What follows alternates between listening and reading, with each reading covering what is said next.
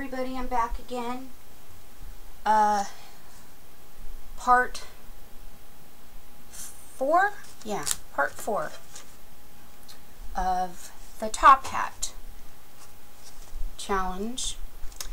And I went ahead, in the last video I said I was going to glue this whole section, the whole top hat part to the brim, and I was going to show you, but I decided to just do it off camera. It was quicker because it did take a while for it to dry. I used the tacky glue I showed you earlier. The only drawback is that the back is a little pushed in, but I figured it'll give it an old look, feel to the hat.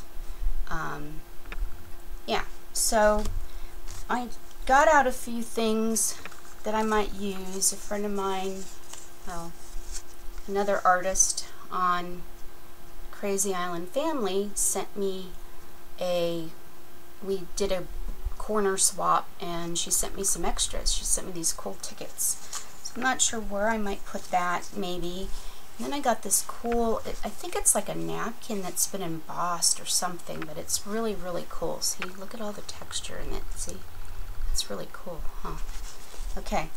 And then another friend of mine on Instagram sent me some Happy Mail yesterday, and she included these really cool 3D like stickers.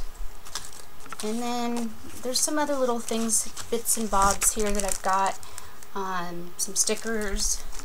So I'm thinking I might do something like I did. I'll show you a mailbox or post box that I did a while ago.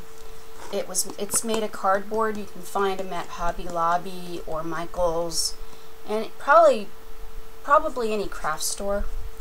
So I went ahead and I covered it with the same pages like that, and then I went ahead and covered it in washi tape and added stickers and painted actually the mail thing, I don't know what you call this, flag, I think, kind of, I guess that's what they call that, and just added some little elements to it that really made it pretty cool. I used to live in Switzerland as a child, and so I had the opportunity to go all over Europe. So this kind of reminds me of Europe. So inside I keep stuff for my ATCs. So yeah, so I'm thinking along this kind of the same lines as that. I get the inspiration from that. Some